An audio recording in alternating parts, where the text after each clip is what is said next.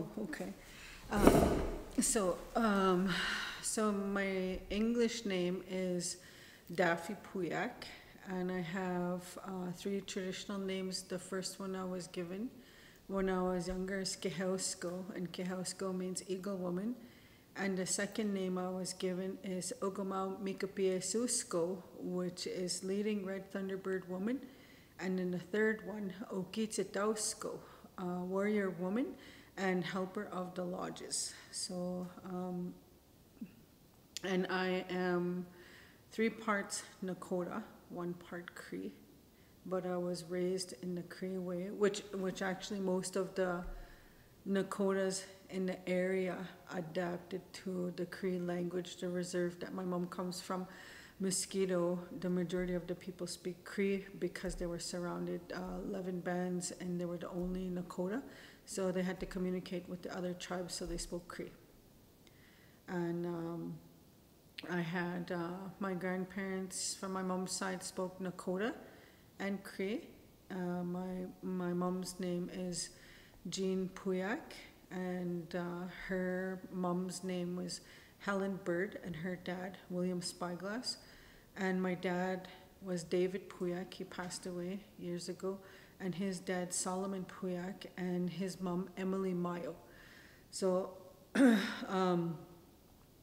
was a really beautiful life because I spent so much time with my grandparents and learning how to pray. My dad told me when I was a baby, some people came to look for me, and they came to our house and they told my dad about the work I was going to do, and they told my dad that I needed to have a spiritual education, a religious education, and so they told him to take me to many ceremonies and also to churches, and my dad didn't follow the church way, but he listened to them, and we went to every church in our area once a year. And I would ask him, why are we here? Because I was used to going to the sweats and the ceremonies. And he said, we're here to listen. You're here to watch, you're here to listen, and you're here to learn.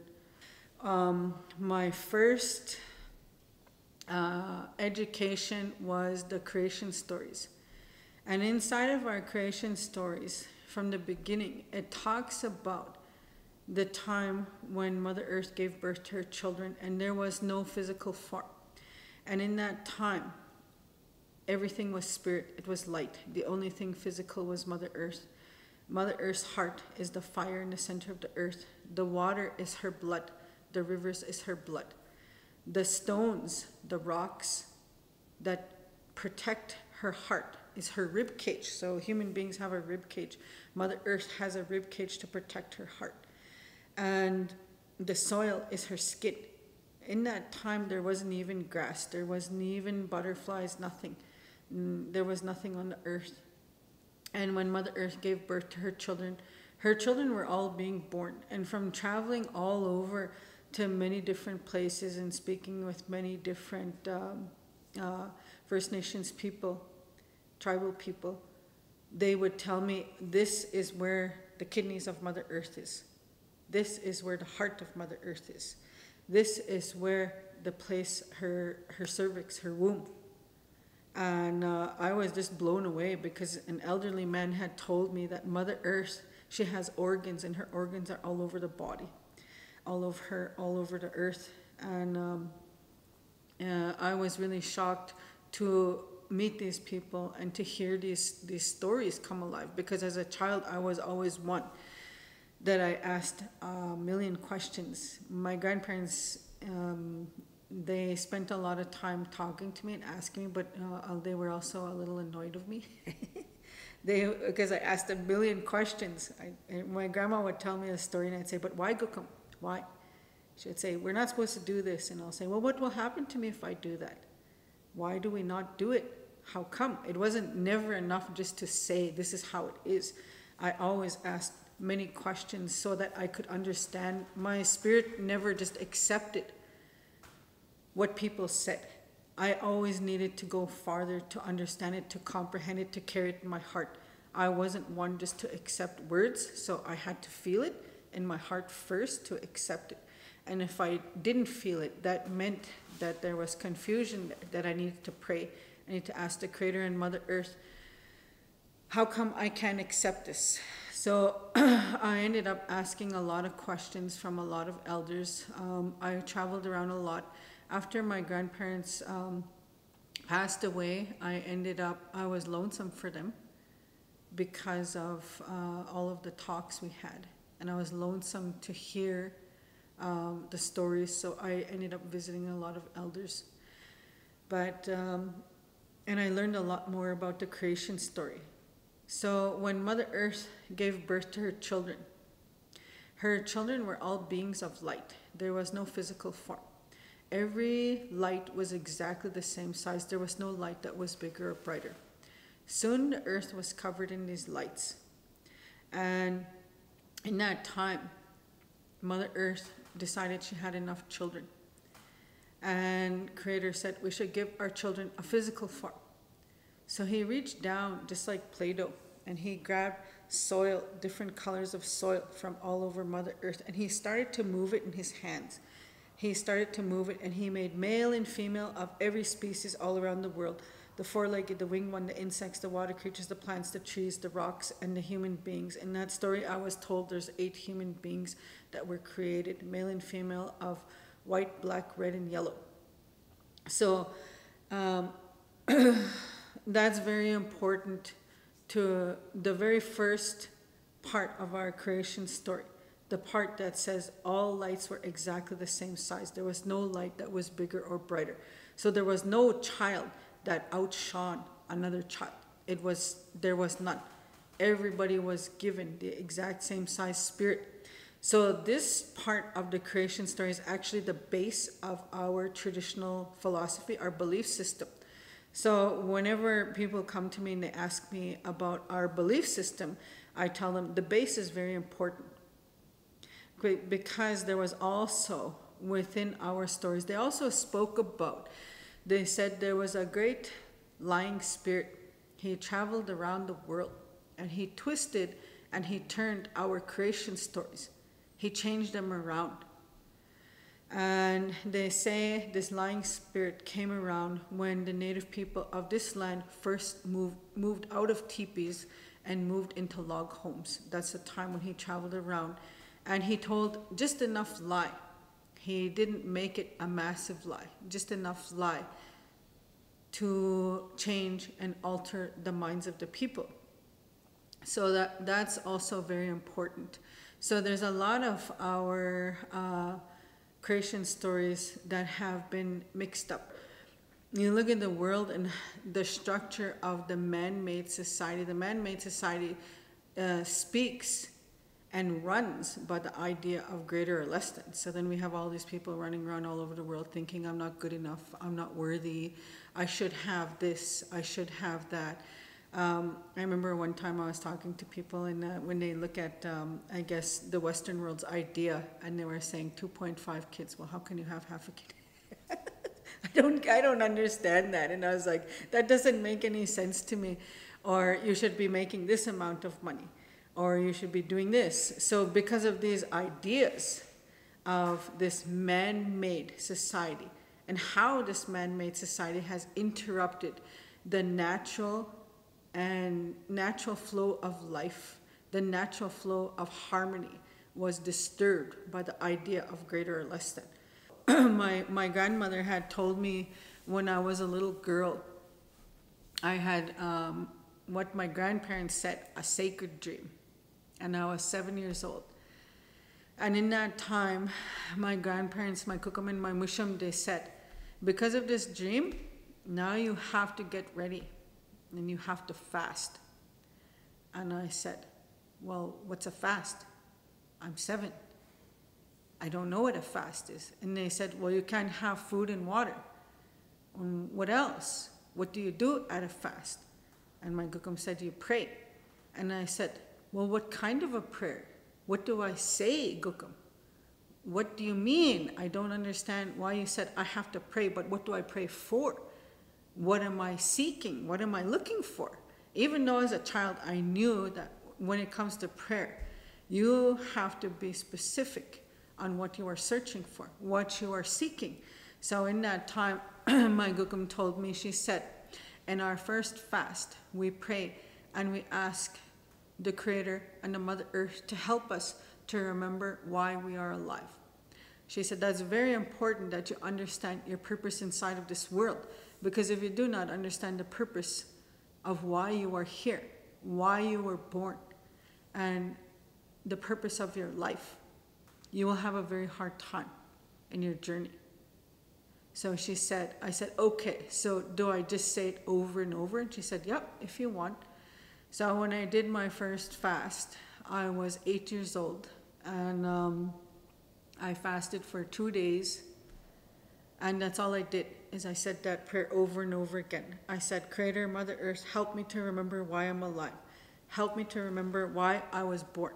Help me to remember my purpose in this life and my purpose in this journey. And so I repeated it over and over and over for 2 days. And even though I was a child, the prayer, it worked. And I started to remember why I was born. I started to remember the reason why I was here.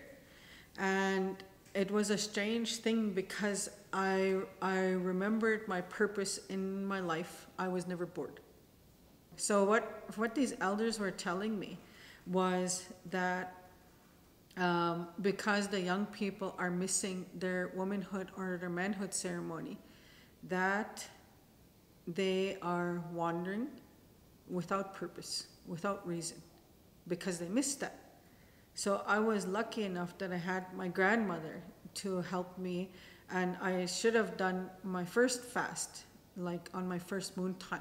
But because of a dream I had, my grandparents had me fast when I was 8 years old. So it was a beautiful experience, and so it fulfilled me, and it helped me to feel myself, to feel my true self. So I continued. And so to this day, 34 years of fasting, I never missed 1 year. I fasted every single year since I was 8 years old, and it's helped me to grow. It's helped me to find myself, to learn about myself, and to follow the path that Creator and Mother Earth made for me. There's a really beautiful story that my grandmother and my dad talked to me about, and my dad told me, he said it in Cree, but the only way I could translate it into English was, he said, our life is very long. He said, our life, our existence, that was the only word I could come up with to translate it. But what he was telling me, he said, the 7 levels of existence. So he spoke about, he said, we were alive before we were born. And he said, we came from the Creator's heart. The Creator gave us 2 gifts. The first gift he gave us was love. Every single emotion comes from love. The second gift, he said, the Creator gave to us is free will. So when I started to remember these stories and put them together, I thought, people speak a lot about how powerful love is, but they don't speak enough about how powerful free will is. And in that story, the Creator gave love, and the second gift he gave was free will. Free will is powerful. You do not have to be stuck in your life. You do not have to be sitting in a mud. You can move, you can get out anytime that you choose. It's you that chooses how you live. So that's very important. The free will is just as powerful as love, but people don't see that. We have all these people all over the world who say, oh, I have this problem, and I have this problem, and I have this problem. But nobody speaks enough about free will. And I didn't speak enough about free will either. I had to go backwards and start putting these stories together.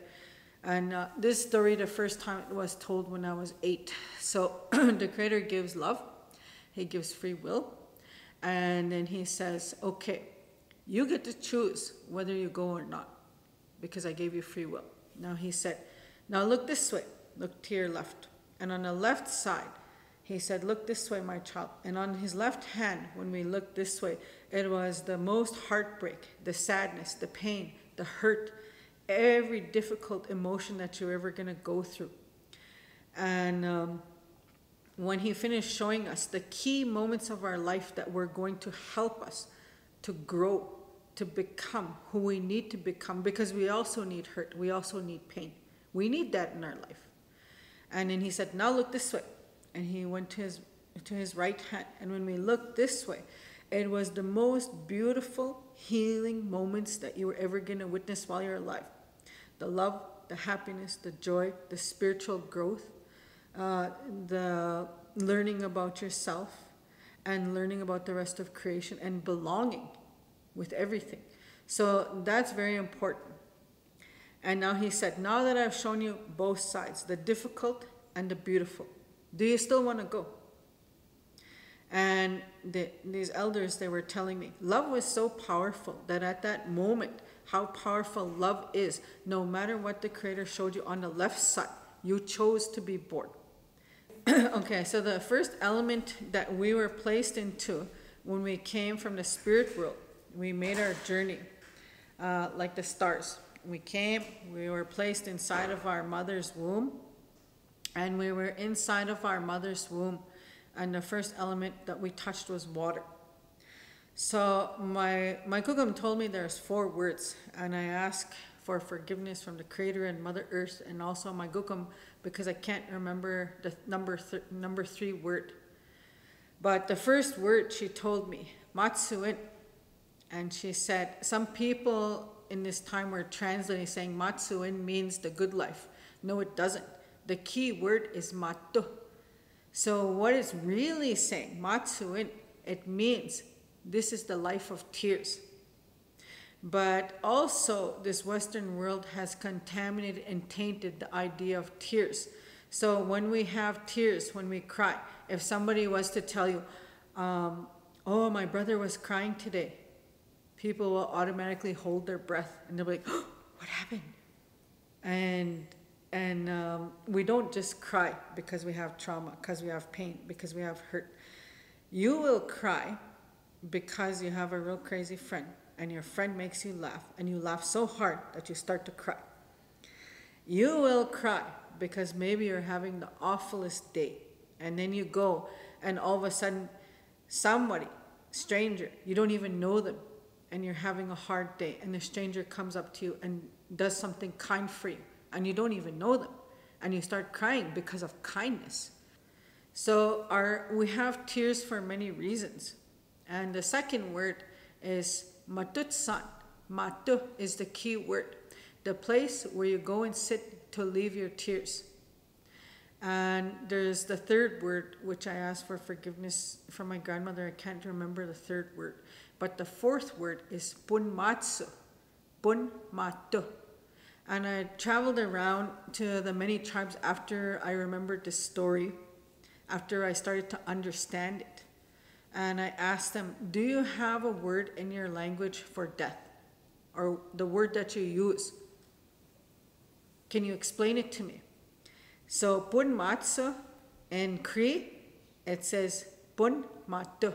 And what it means is this person is never going to cry again. Because the next place they're going in their spiritual journey, there's no tears there. So we don't have a word in Cree for death like there is in English, because it doesn't exist. There is no death. And so in that time when I learned about this, I was just, I don't know, just like something just woke up inside of my spirit and my mind. And and I needed to learn more. That's why I traveled. I went to the Micmacs and I asked them, do you have a word for death? They said, no, our word means this person's going to stop crying. Went to the Blackfoots, do you have a word for death? No, we don't, because it doesn't exist. No, we don't. All the tribes, they told me it doesn't exist. We don't have a word for death in our language. There is none. It doesn't exist.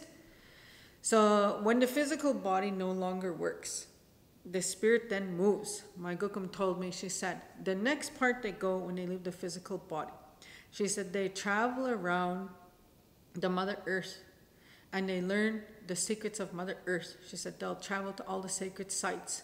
She said they even travel inside the Mother Earth and they learn about the secrets of Mother Earth. And when they're finished learning about the secrets of Mother Earth, traveling to the most beautiful places in the world, all of the sacred sites. In our creation story, it says that the very firstborn children of all creation, like if you go back, when the Creator made male and female of everything in creation, every species, all of those, the very firstborn children were given eternal life. So the very first male and female butterfly, they got eternal life. The very first stones of different kinds, they got eternal life. The very first bears, male and female, got eternal life. The very first wolves, the first human beings, the first flowers, the first grass, they got eternal life. And they were also given a job to help to keep harmony and balance in the world. They were given a spiritual duty. So after they were finished on this physical life, they were then sent up into the stars. So we have our own constellations, and our native people have our own constellations of the stars. And they say that that's how those stars became, because it said in the beginning of creation, there was no stars. And the story that I heard, there was only the Creator, and he created the sun, and then Mother Earth was born. There was no other planets in that time, and there was no stars. So those stars came from the very first children of creation that were given eternal life. So on number 4, they travel to all of the, what we call them, the law lodges, the law keepers. They each keep one law. So they travel in the stars on number 4 to all of the law lodges. They travel around and they learn about the laws, the natural laws of Creator and Mother Earth.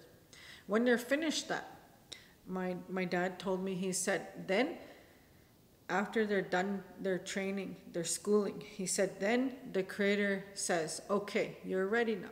I'm going to send you back. You're going to go back and I'm going to pair you up with somebody who was like you when you were alive. So then the Creator sends you to a child that just made their journey to their mom's womb. And you then stay with that child through their whole existence in number 2, their physical existence, until they leave to the next part. And then you also move on. So your job is to help that child, that person, navigate through this life. So in our traditional way, they call them the grandmothers and grandfathers. But other cultures will call them guardian angels. So every single one of us is going to become a guardian angel or a grandmother or a grandfather.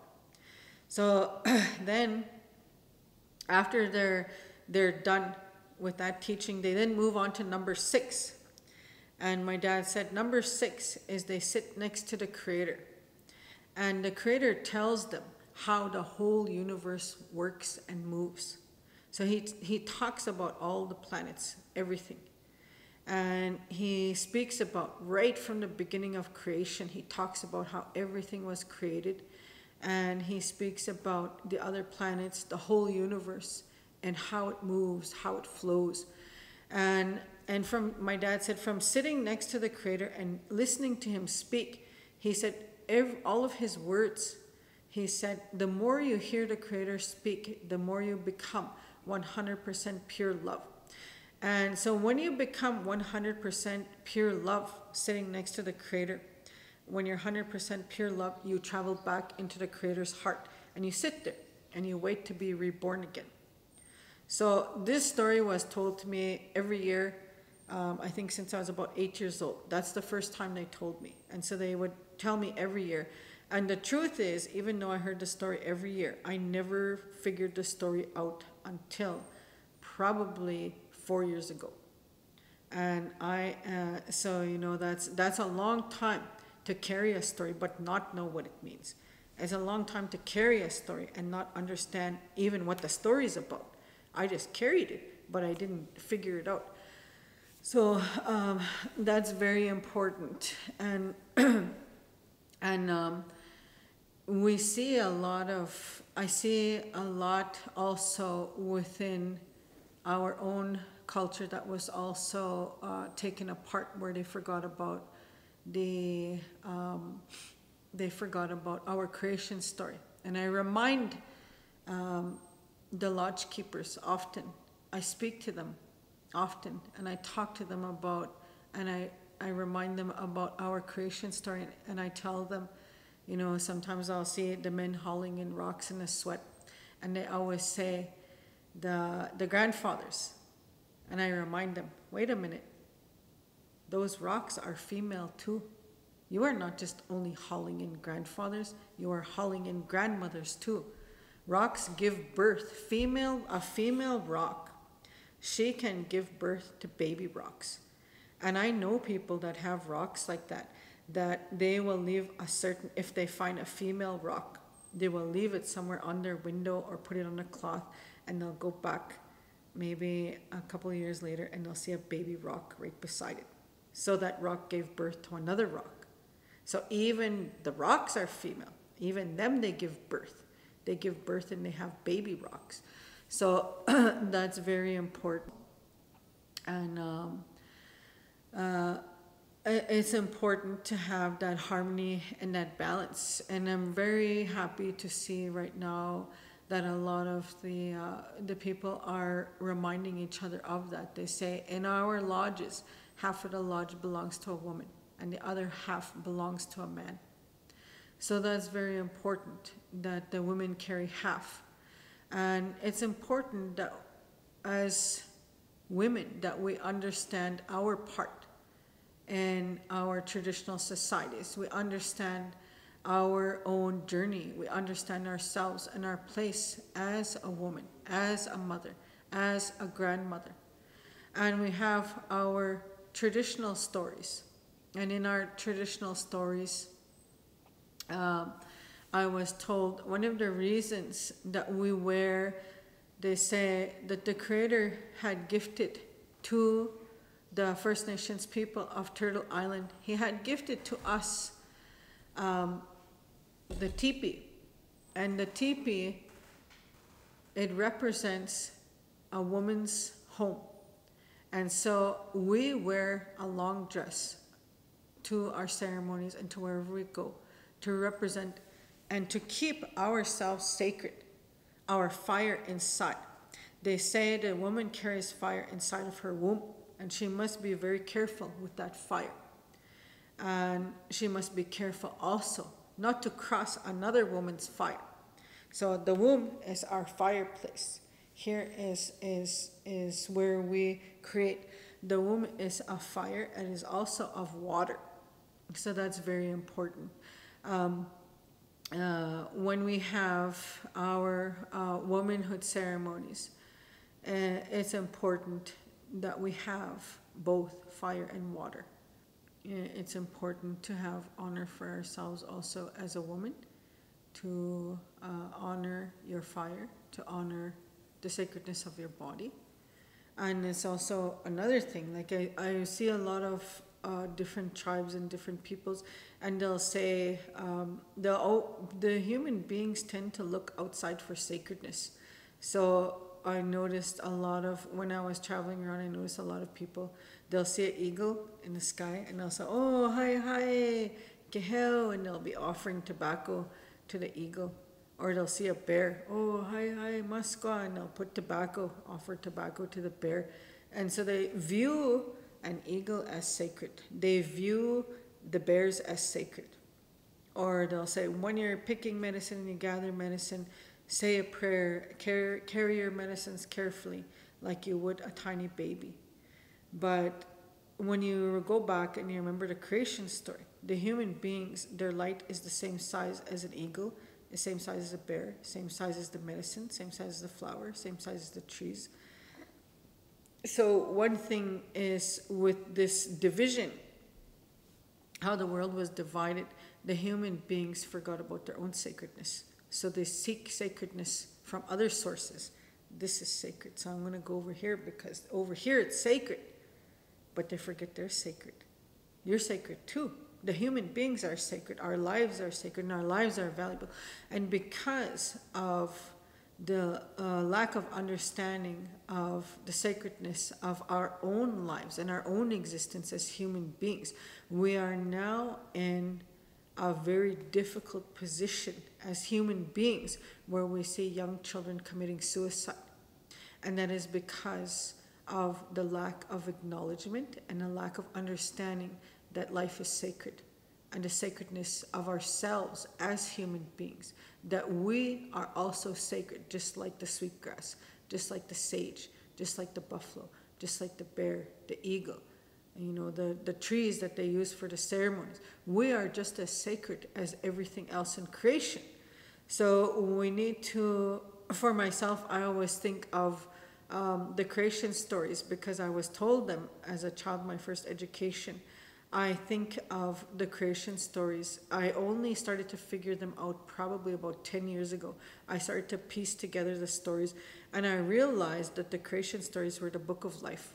It teaches us how to live. It reminds us of our sacredness within ourselves. So a lot of people, they speak about wanting healing for Mother Earth. They want healing for Mother Earth. They speak about that, but they don't quite understand what that means, the healing of Mother Earth. So if we take a look at our physical body, inside of our physical body, if a person had a sickness inside of their physical body, that means there's cells that are sick inside the physical body. So the cells inside of us, they are sick, they're out of balance, they're maybe it's a cancer cell and it's growing, and the cancer starts to grow, and it's like negative thoughts, negative emotion. So if we take a look at the bigger picture of Mother Earth, we as human beings, the four-legged winged ones, insects, water creatures, plants, the trees, the rocks, we are actually cells of Mother Earth. So if you want healing for Mother Earth, it's as simple as fixing your own cell. We can't go fix other people. We fix ourselves because we are one cell inside of Mother Earth's body. We are one with her. We are not separate. We are a piece of her. We are not, we do not own Mother Earth. We are actually a part of her. We are one cell inside of her body. So that's important that we see that, because you can't have healing of Mother Earth if you don't understand that you are a cell in her body. We are cells. The grass is a cell of Mother Earth. The trees are a cell of Mother Earth. The rocks and the stones under the ground, they are a cell of Mother Earth. The animals, everything is a cell of Mother Earth. We are just a piece of her whole complete existence. So that's very important to understand, that if we are really searching for the healing of the world, searching for the healing of Mother Earth, searching for and trying to create harmony. I've heard some people speaking about harmony of all creation, and I did not understand what they were speaking about at that time. I had some people come and say, we need to make a big ceremony with women because we need to rebalance the harmony of the earth.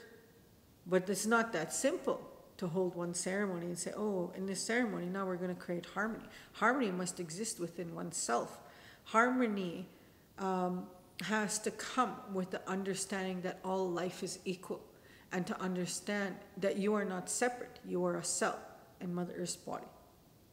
So when we get to the point where we understand that we are all interrelated, that we are all a piece of Mother Earth, we're all a piece of her. We're a piece of her, her existence and her being. And so to me, that's very important when we understand peace, understand harmony, and what that means. And I remember when I got older, this one time, there was an elder, and this elder had told me, he said, okay, you've done lots of good work, and now your next task is you're going to learn about natural law. And I thought, oh Lord, now what? And I thought about Western world law school.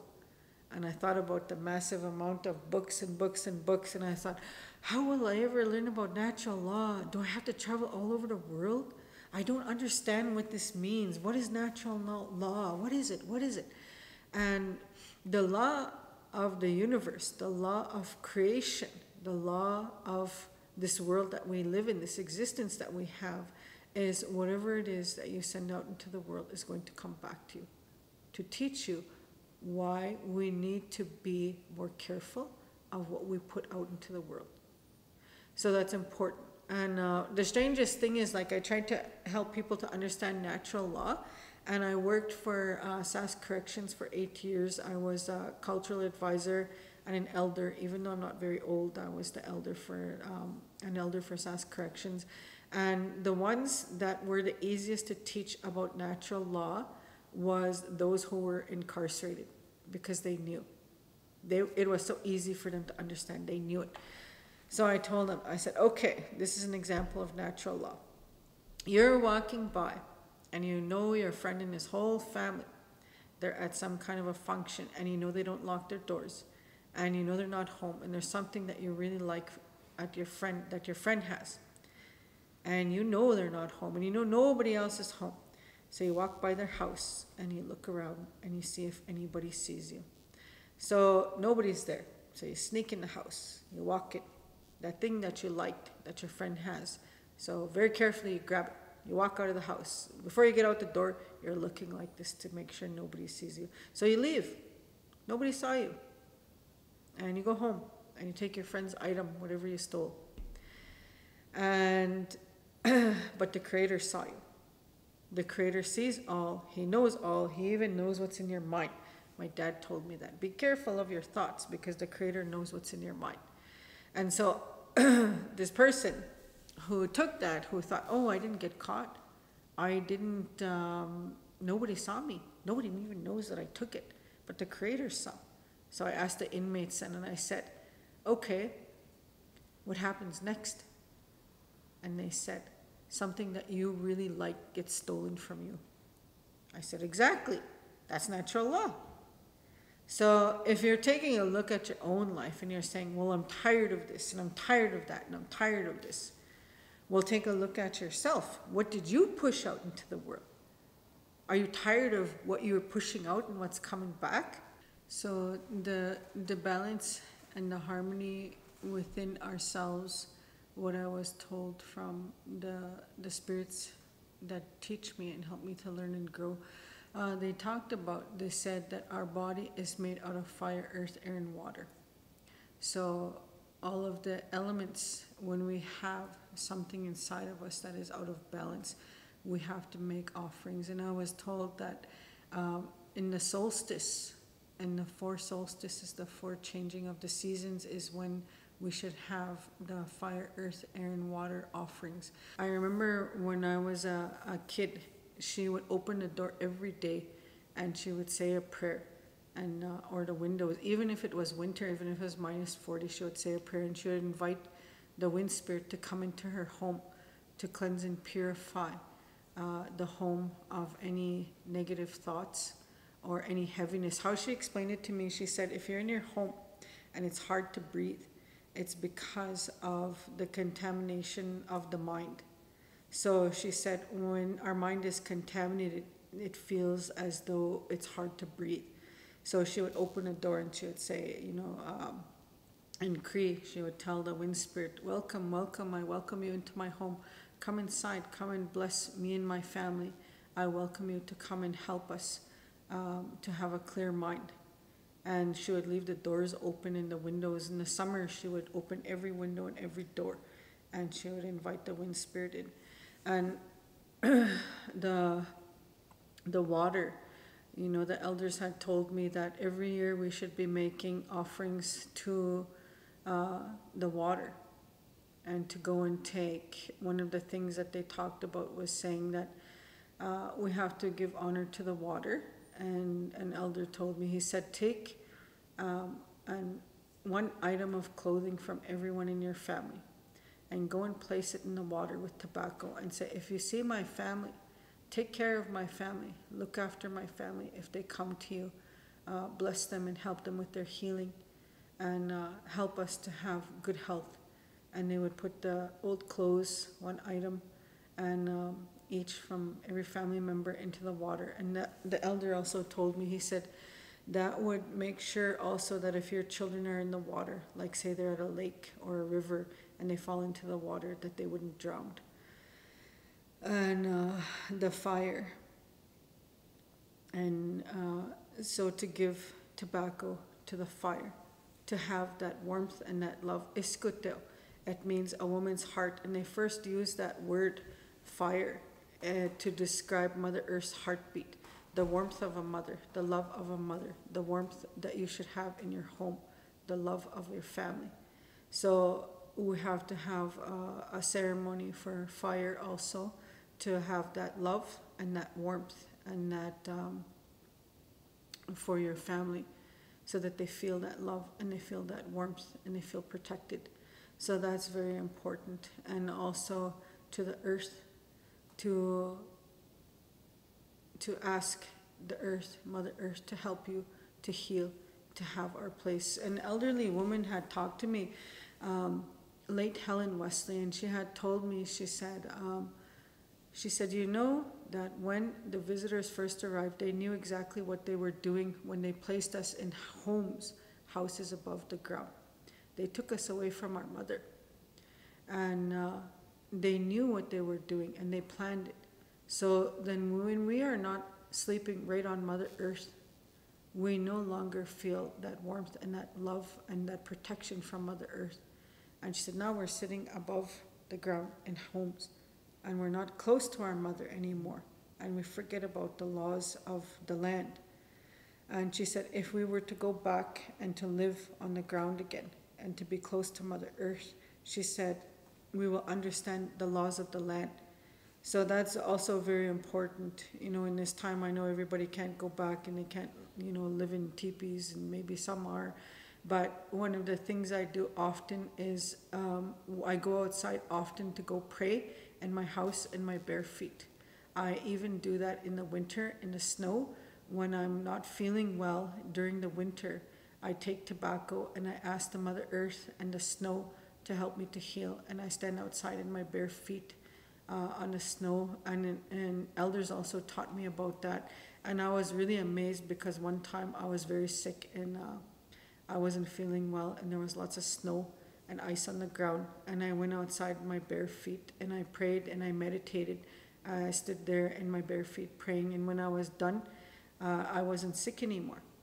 So all of the things that these elders were teaching me, I tried all of them, and I realized that they work.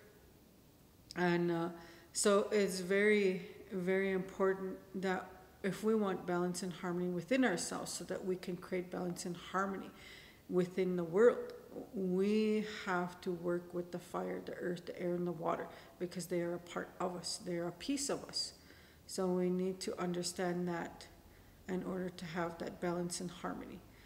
And one of the things that the women have taught me about the moon, I was told, and also I learned this also from traveling to the West Coast, to the people of the ocean, and also to the Hawaiians, another people of the ocean. And they had told me that during the full moon, that the waves in the ocean are much bigger.